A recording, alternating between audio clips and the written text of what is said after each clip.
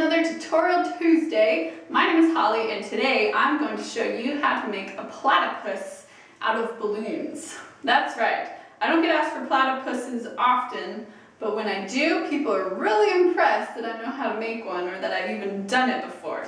So, usually when I make a platypus, I make them purple. I don't know why, I just feel like platypuses, platypi, I don't know how to say that plural. I'm going to say platypuses, whatever. I think they should be purple. So, I'm going to use a purple balloon for this platypus.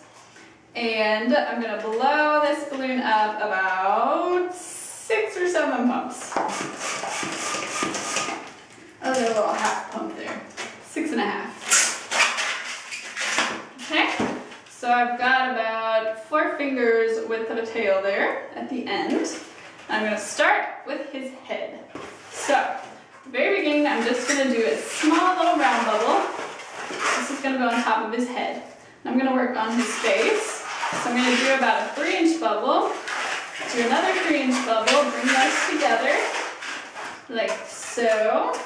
And you're going to squeeze this balloon, make it soft, fold it down, do another 3-inch bubble, and roll through for a little bird body. Okay? Now we're going to do the same thing for his body, just a little bit longer. So maybe a 4 or 5-inch bubble, hold that up, twist together. Make another 4-inch 5 bubble, bring it down, and roll through. Okay? The rest of this is going to be his big, flat, like beaver tail type thing. So you should have a little tiny bit at the end here. Just hold on to that, bring it up here, twist it around, and kind of pull it in through the bird body a couple times and lock it in place there. Okay? And you can kind of mess with the shape a little bit to make it however you want it to look. So I'm going to do it like that. So that's our platypus body. Now we're going to work on his eyes and his beak and his feet. So I like to do the beak next. I'm going to take a yellow for that and blow it up about 4 pumps, not too much. Okay, and for the beak, I'm just going to do about just a small loop here, about that big. And then you're going to make a large loop, about the same size as my hand, and squeeze it. Before you twist this together, squeeze it, make it nice and soft, and then twist it. And since this is nice and soft, then we can give it some shape, like that. Okay? And then we're going to make another loop the same size as this one. And that's all for the beak, so get rid of the rest. Get rid of that, and just wrap this tail around here to keep it from coming undone. Okay? So this is our platypus beak, but it should go on the balloon and not on your face, okay? Alright, so take our beak, and you're going to, this might be a little tricky if you're not used to working with balloons, but we're going to stick it on right here. So I take the loops here basically, and I bring them behind the head, and then switch places.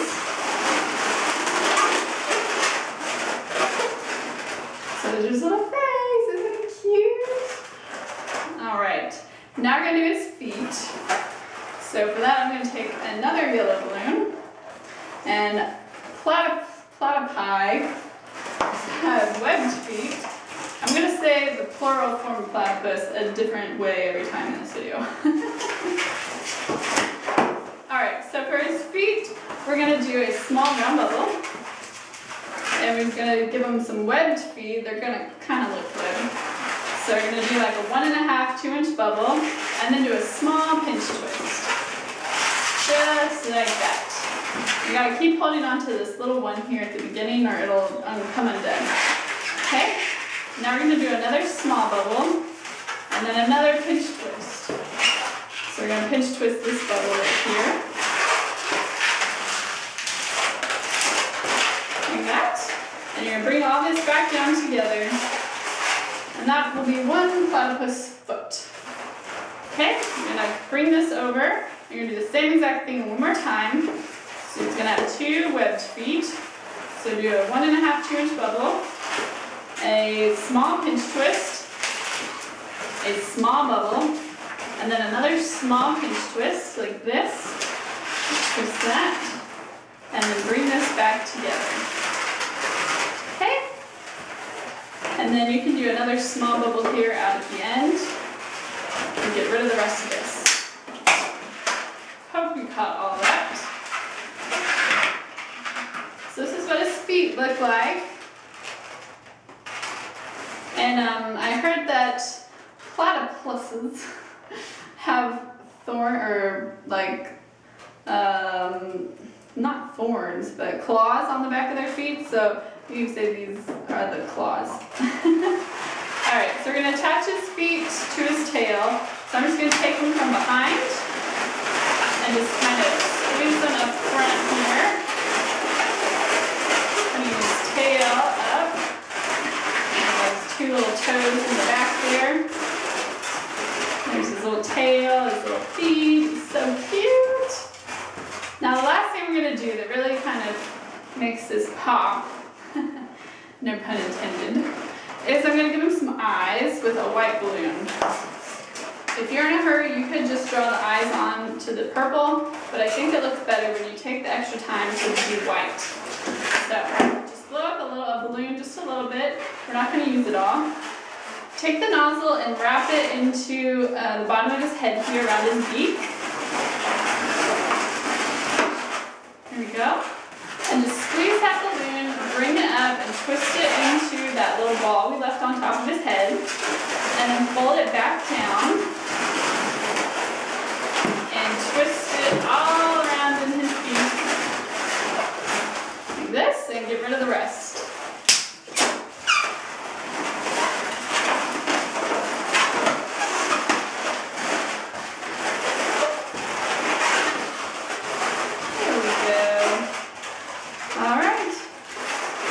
So this is what I've given people before, telling them that it was a platypus, and I've always gotten great reactions.